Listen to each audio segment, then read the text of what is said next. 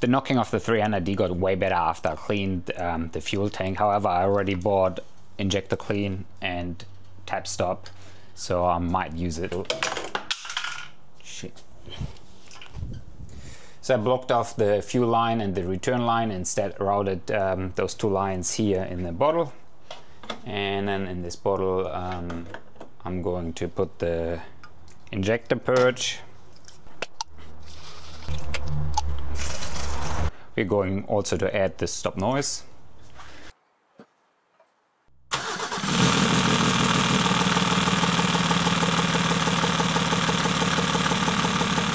It took around 20 minutes to empty both bottles.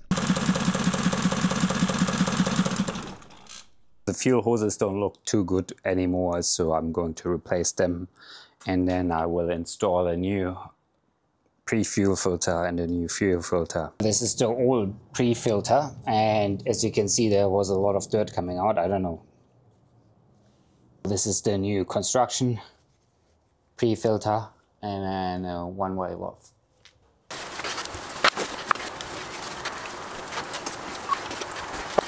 No idea what this is. Must be oil.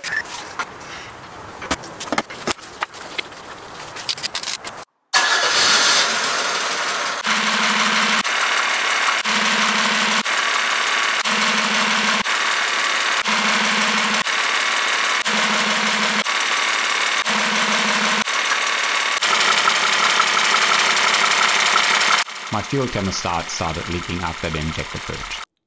Initially, the 300D had quite some knocking, and that's why I bought the Injector Purge. But then I decided doing the fuel tank first, and that actually fixed the issue. So after the fuel tank, there were barely any knocking left. And then I already had the product, so that's why I did it now. I think it improved it a little bit, but was it worth the money? I'm not too sure. What do you guys think?